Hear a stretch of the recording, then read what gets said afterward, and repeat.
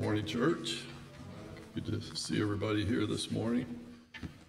I was reading, see if I don't know if I didn't bring my glasses, so this may be a challenge. I was wanting to read from the Message, which is kind of a transliteration of the Bible. And in Romans chapter 7, verses 15 through 25, it says, I know that all of God's commands are spiritual, but I'm not. Isn't this also your experience? Yes, I'm full of myself. After all, I've spent a long time in the sin's prison.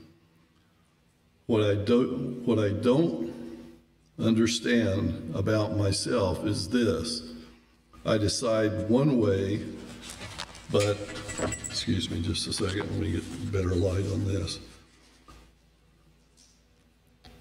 What I don't understand is this, but I don't understand myself is this. I decide one way, but then I act another, doing things I absolutely despise.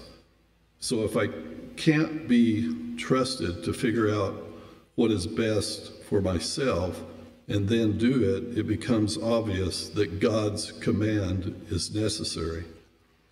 But I need something more, for if I know the law but still can't keep it, and if the power of sin within me keeps sabotaging my best intentions, I obviously need help.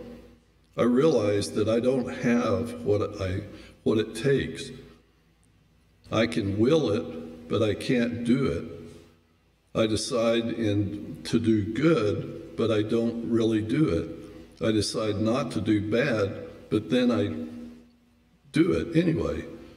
My decisions, such as they are, don't result in actions. Something has gone wrong deep within me and gets the better of me every time. It happens so regularly that it's predictable. The moment I decide to do good, sin is there to trip me up. I truly delight in God's commands, but it's pretty obvious that not all of me joins in that delight. Parts of me covertly rebel, and just when I least expect it, they take charge. I've tried everything and nothing helps. I'm at the end of my ropes. Is there no one who can do anything for me? Isn't that the real question? The answer, thank God, is that Jesus Christ can and does. He acted to set things right in this life of contradictions, where I want to serve God with all my heart and mind, but am pulled by the influence of sin to do something totally different.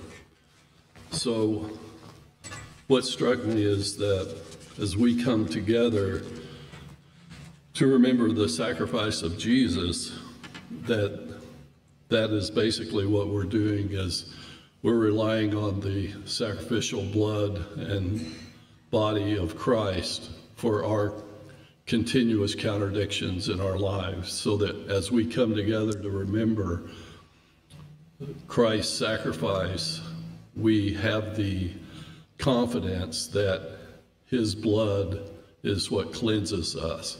And even though we fall short on an ongoing basis, his blood is there to cover our sins. So at this time, if you would pray with me as we remember our Lord and Savior. Dear Father, we come to you knowing that nothing we do warrants us to anticipate or expect eternal life with you in heaven, but through the sacrificial blood of Christ, we are able to find forgiveness of our sins and inconsistencies and rely on your Son for our salvation. at this time we remember him by participating in this communion and partaking of this bread. We ask you to bless it. In Christ's name, amen.